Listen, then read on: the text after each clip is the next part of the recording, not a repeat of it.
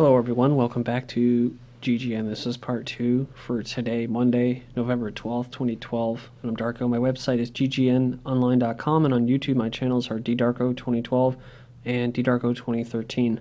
Alright, so we left off here, basically talking about this woman who was fired over anti-Obama post.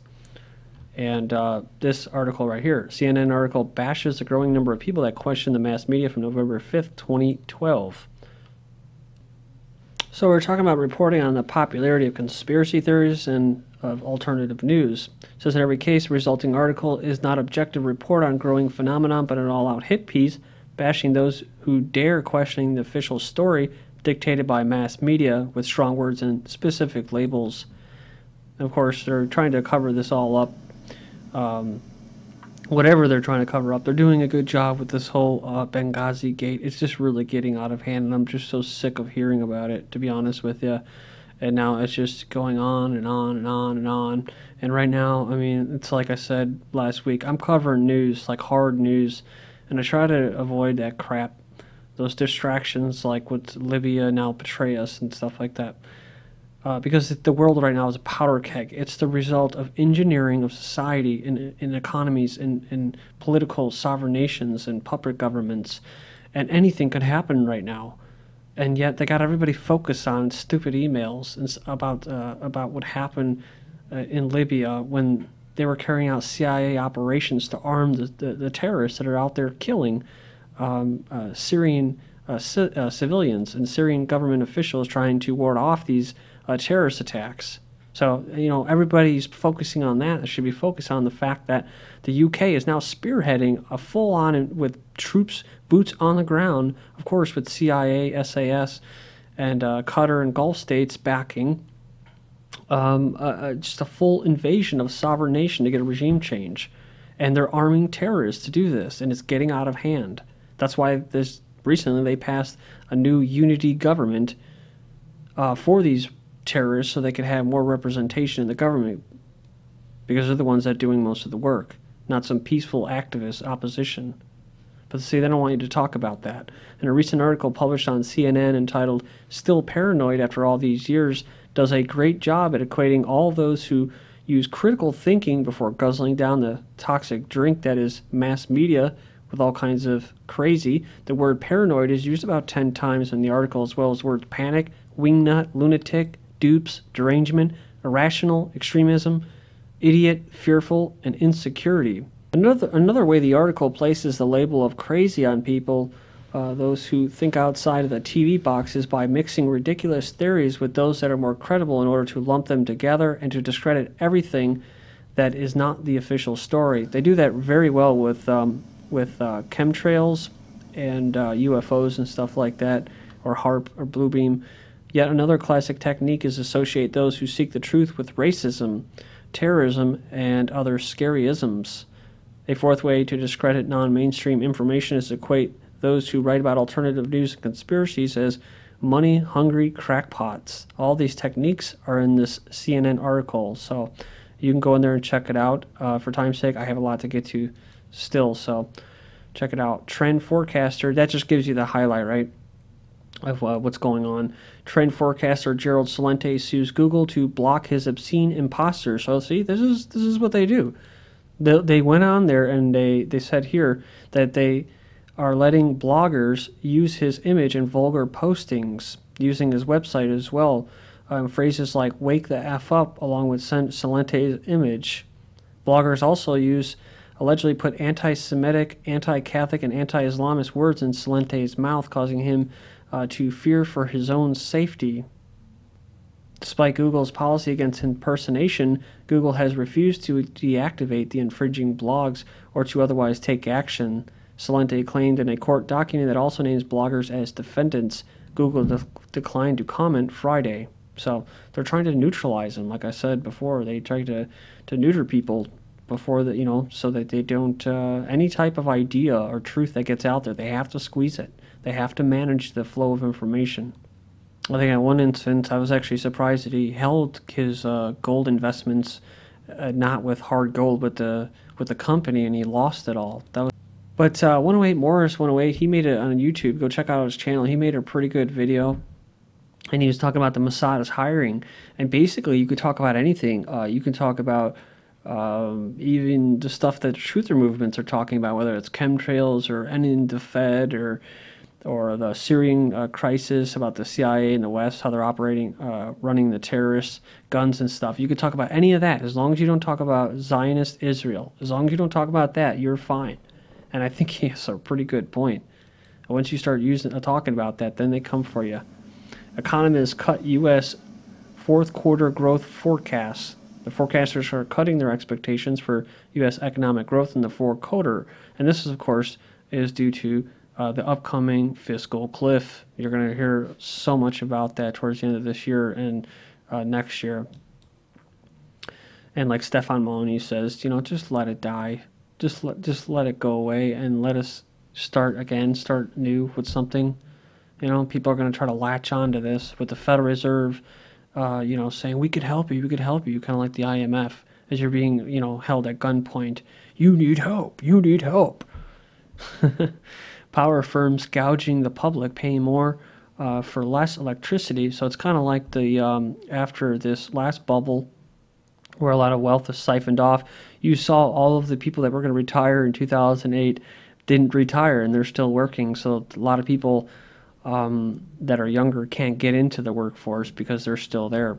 And you have governments, including I think it was Australia or the UK. One of them for sure was basically saying we want these people to work for their pensions while they're retired. They want them to work for their retirement pensions.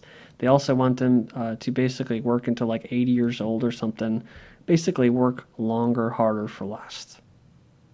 So electricity prices have skyrocketed despite consumers using less electricity, while power companies have made bigger profits. And this is all in the name of CO2 tax, which they're pushing. Actually, they have passed it in Australia, so it's making all the prices go up, and they know that. But it gets people used to it, like the gas pumps we saw in the last video. Gets them used to rationing, the sheeple that is, and they get used to it. As long as they feel like they're saving the planet, right? British Gas hikes gas and power prices by 6%. British Gas will raise its gas and electricity prices by an average of 6% from November 16th. So these are all indicators of what's going on here in the world economies. Spain to tackle mortgage reform following eviction-related suicides. It says in the Basque region of Spain, residents of the town Baracaldo held a vigil Friday to pay homage to a 53-year-old woman who jumped from a balcony to her death as she was about to be evicted. So it marked the second suicide in 2 weeks related to eviction in Spain. In Spain is a growing mass movement to put pressure on authorities to act. So yeah, I call them economic suicides. So what they're going to do is they're going to stop evicting these people. Swiss Airlines plan to cut Athens and Madrid flight services. So it's that bad now. Switzerland's national airline says it plans to drop flights to Greece and Spain, citing the reason as the current flight services to these countries are unsustainable. Also, Foodstamps surged by most in 1 year to no all-time record in delayed release. Go in there and check out the chart. I'm going to keep moving, but there it is right there. The biggest monthly increase in 1 year. Almost half of Britons want to exit the European Union. A poll shows almost half of Britons are expected to vote for the UK to leave the European Union if a referendum is held, a new survey has found. Support for Greece's far-right Golden Dawn swells amid wave of racial violence. So I'm just going to keep referring to it as tribalism. Europe was usually white, and they want it white again. Just like it's weird, I never thought about it till today with the whole Obama thing. Whites still make up the majority of the population. The blacks make up 12%, and we have a black president. Kind of like, so as far as representation, it's not really fair. Then you go to, we always had white, because we always had white people. And then, like I said before, Jews have what? They have 13% representation. That's a conservative number, if not 20 to 30%, with all the lobbying and stuff like that, and the power of AIPAC in Congress. So they have almost 12. They have 12 or 13% to 30% representation in Congress that makes decisions, and yet they make up less than 2% of the total population. So it says here, and that's the thing, that's what we were talking about just earlier. Anybody that has any kind of criticism for the federal government is an extremist, a right-wing extremist. And if you have anything for Obama, if you have anything about national sovereignty, you're a racist, especially if you start talking about Zionists. Greece's neo-Nazi Golden Party is gaining popularity in the midst of the country's deepening financial crisis. The group has been implicated in torture cases and for inciting a wave of racial violence sweeping the country. So it says violence is getting wilder and wilder, and we still have the same pattern of attacks committed by groups of people in quite an organized way. So, you know, it wouldn't be like this if there wasn't such a far push away from what their traditional roots were. This is what I always I want to state as a disclaimer. It's like, you only get these extremists because there's a real sentiment of these beliefs. The only problem is that those people feel like they're not going to get it, so then they have to resort to this, which is usually co-opted by the powers that be. Separatism is a word of the past, so European Council President deals a blow to the Scottish independence campaign in video. So Herman Van Rompuy, basically the leader of the undemocratic European Union, was asked on YouTube about Scottish nationalism. He told Man from Edinburgh that the world must fight financial crisis together. It's all about integration. That's what it is. Propping up the petrodollar and integrating the European Union even further into a dictatorship. So he says that he would chair discussions over independent Scotland joining the EU. Scottish nationalists last night were dealt a blow in a little-seen video that emerged from the European Council president saying separatism is a word of the past and nobody has anything to gain from it. Then next up, Big Five group pushing for EU rapid reaction headquarters. The Lady Ashton, EU foreign minister, signaled to Paris she will go to the British opposition if France can win other allies this winter. They said they support comes ahead of a meeting. The foreign and defense ministers, the so-called Big Five group of France, Germany, Italy, Spain, Poland, in Paris next Wednesday to discuss driving the European defense forward. Some think that it would threaten the rival NATO command. So it's going to compete with NATO. So the French are pushing to beef up the EU military backed by the UK Baroness. So the Baroness Miss Ashton has signaled to Paris that she will go against British opposition if France can win other allies this winter. And there's the same separatist or secessionist sentiment across the pond here in North America. Rising number of states are seeing a one-party rule. In a little notice footnote to the elections, I wonder why, votes to fill legislative seats produced the highest number of states with one-party rule in 60 years. Democrats and Republicans now have sole control of the governorship and both legislative chambers in 37 state capitals. The number of states divided government is down from 31 just 16 years ago to 12 today, prompting speculation about the country's evolving partisan geography. And it says here also, I think it's a reflection of a growing sorting out of our population where people live and our politics. So we're talking about New England is actually almost all basically Democrats. And of course, when you look at the popular vote map, you see from this past election, the whole South, a lot of the Midwest and Montana's, Dakotas were all red, conservative. It's only in the coast, man. Cater towards minorities. And you have divided states of America. 20 states petitioned to secede.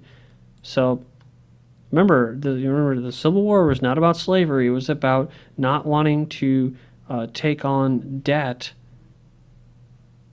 in order to pay off the king for the lands that were bought from them.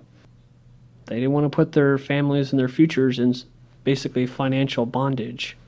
But of course they're going to make it into a race issue, right? After the re-election of President Obama, they want to succeed. So some sheeple are really having a difficult time facing the reality of a half-white, half-black president. To date, citizens of 18 states have petitioned the White House for consideration of a peaceful withdrawal from the United States. That's right. They're not going to allow them to peacefully withdraw, right? You know, if we were really free and democratic, they allow them to let them go, right?